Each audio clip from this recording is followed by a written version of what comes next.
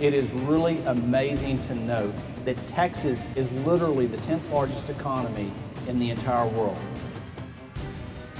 If you look at our 29 points of entry in Texas where you can bring international trade into or out of the state of Texas, of those 29 points of entry, whether it's by air, whether it's by land, or whether it's on the Gulf Coast by ocean, international trade in and out of this state contributes 1.6 million jobs to this state and actually adds $224 billion to our $1.6 trillion economy.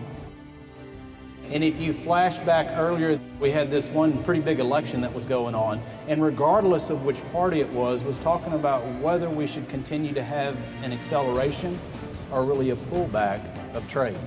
And if you look at trade in Texas, it's amazing to note that international trade in and out of Texas ends up being $650+ billion worth of trade in this state. That's really phenomenal.